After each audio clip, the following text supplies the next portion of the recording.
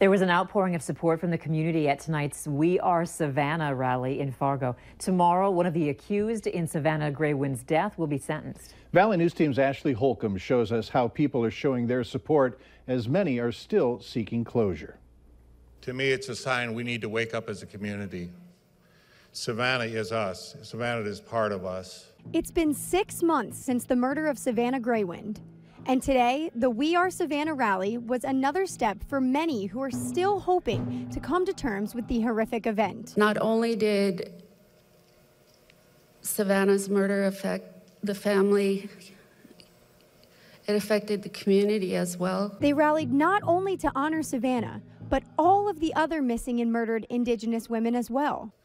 And I think of myself and my children and my grandchildren. My dream is to die before any one of them die. And that is the dream of many of us. Brooke Cruz was one of the people taken into custody during the investigation after Savanna's baby was found in her apartment.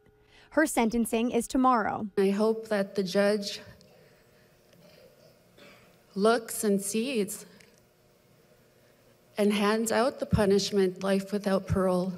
The event led many to voice their feelings about safety in the community and how it's up to us to keep an eye on each other. We have to take care of all the people that come into our community and make sure it's a safe place, make sure that children and mothers feel safe in the community. Just another step in moving forward from a terrible tragedy.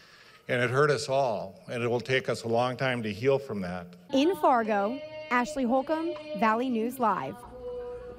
As mentioned, Cruz pleaded guilty to conspiracy to commit murder and kidnapping in Savanna's death.